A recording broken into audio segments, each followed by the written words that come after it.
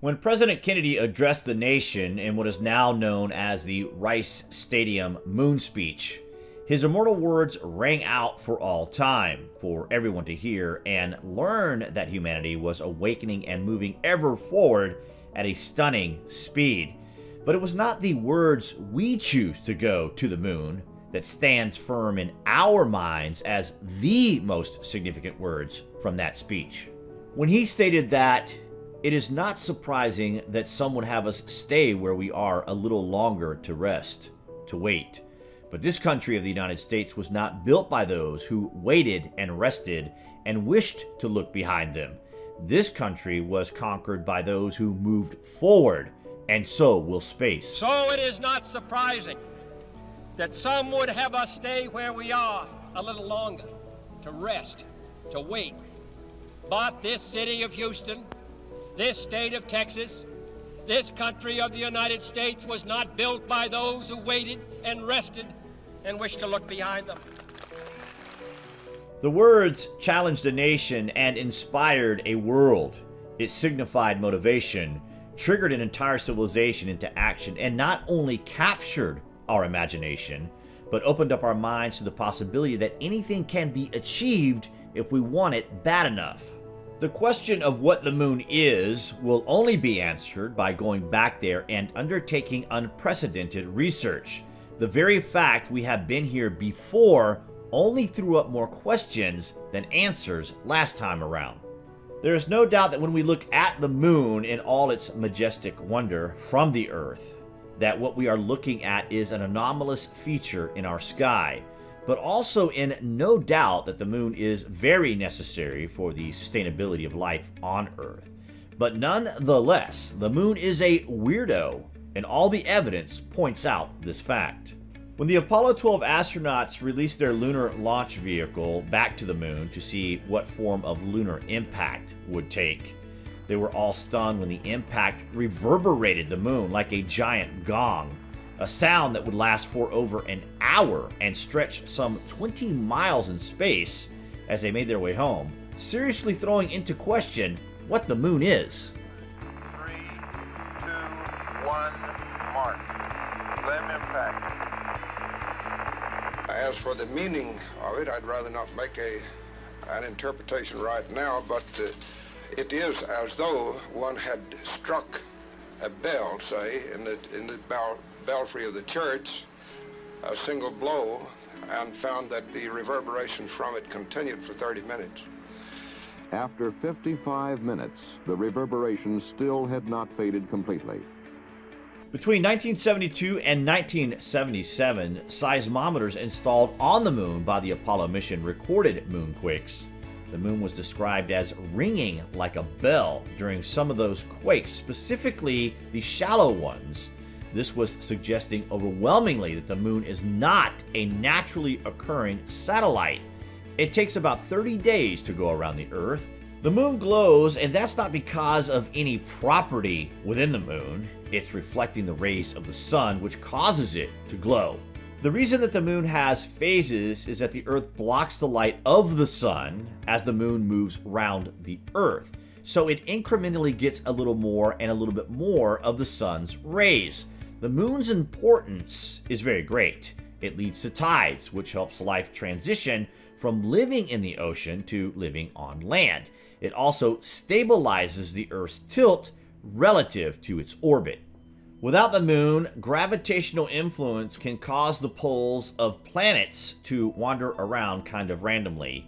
With no fixed stability, we are all over the place.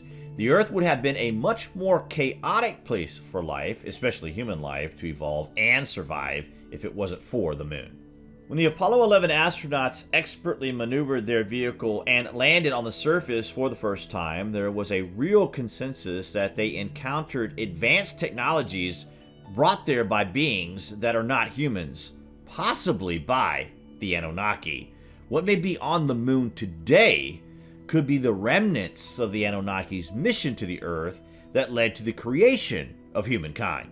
According to a leading scientific NASA researcher, Otto Bender, various ham radio operators were able to intercept secret communications with mission control that were not made public. The astronauts reported to Mission Control a deep feeling of dread about seeing technological objects on the moon, including huge flying machines parked along the edge of a crater within their view. This seriously disturbed the astronauts, who could see everything they knew. It seemed to them the Earth and her inhabitants was insignificant, and there was either ancient or current activity, or maybe even both, within their presence on the moon. The moon, its exact size, is such that it gives us total eclipses. Its disk exactly covers the sun, and the chances of that occurring are so insignificantly small that it bends our abilities to think logically to the breaking point. It's practically impossible in all other scenarios.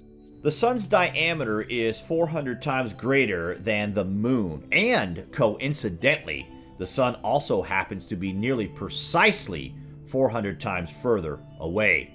The odds of the moon being in that orbit accidentally are a quadrillion to 1.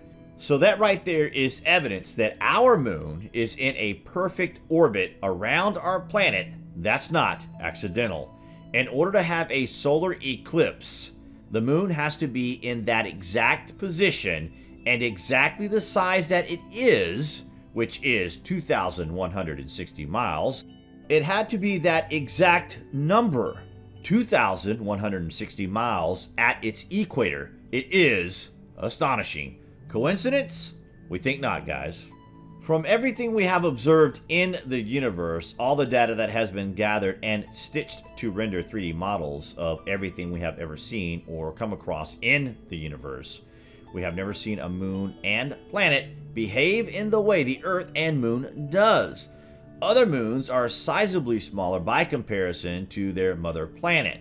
Earth's satellite not only orbits closer than it should for its size, it is also the only moon in the solar system that has a near-perfect circular orbit.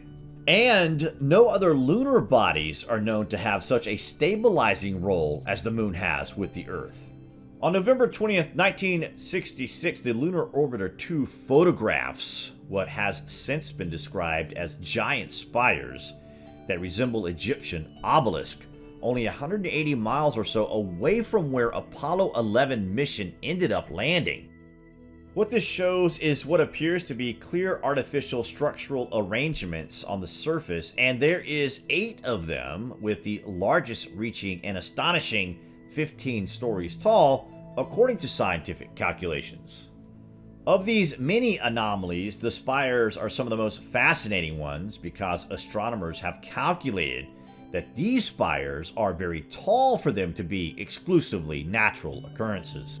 There is no doubt that NASA knows of these things and are not directly sharing them with the public. 50 years seems like a long time since the Apollo 11 landing, but it's not really on the scale of things in terms of what the moon is and who put it there. Well, maybe the answers to this question can be found in the documented accounts of the Anunnaki.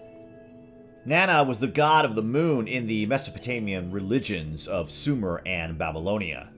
Nana is a Sumerian deity, the son of Enlil and Ninlil, whose seat was worshipped in Ur in the south of Mesopotamia and Haran in the north.